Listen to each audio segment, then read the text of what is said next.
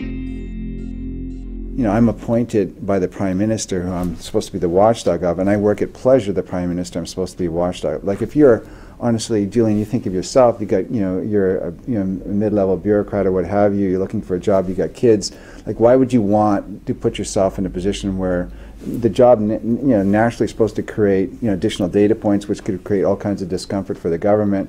You work at pleasure. You could be dismissed at any time. You'd want something more like the AG, where you had some sort of protection in that you'd be dismissed by cause, and that Parliament would have some role as well in terms of in the selection process. Nobody really thinks the government wants to be held accountable. Like, nobody really and I think there was no history in this, certainly in Ottawa, to create kind of a culture where there would be friction analytically, like taking on Department of Finance on their analysis, for example.